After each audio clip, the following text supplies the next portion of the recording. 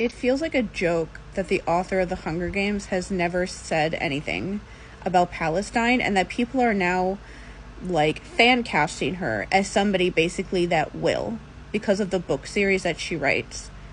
If you make all of your money writing a story about kids that are being brutalized by a system, and there are kids actually being brutalized that you use basically as inspiration in some way for your story, you have a responsibility more than anyone else almost on this planet who is white to comment on what is going on. It doesn't fucking matter that you're not on social media.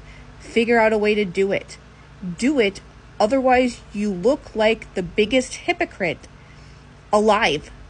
Since I usually talk about Percy Jackson on here, on October 17th, Rick Riordan wrote a blog acknowledging this. There is no way on this planet Disney wanted him to acknowledge Palestine in any way in October. There's no way. This was 10 days after things started happening. On October 17th, the Israeli government's brutal retaliation against the entire population of Gaza has reached genocidal proportions.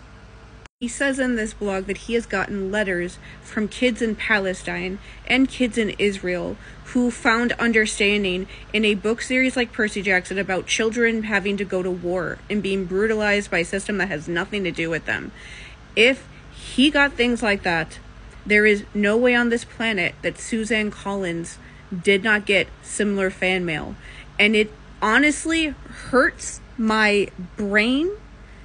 It hurts my brain to think about the fact that her response, people are thinking to this, is putting out a book and a movie that will make her more money and has said nothing else.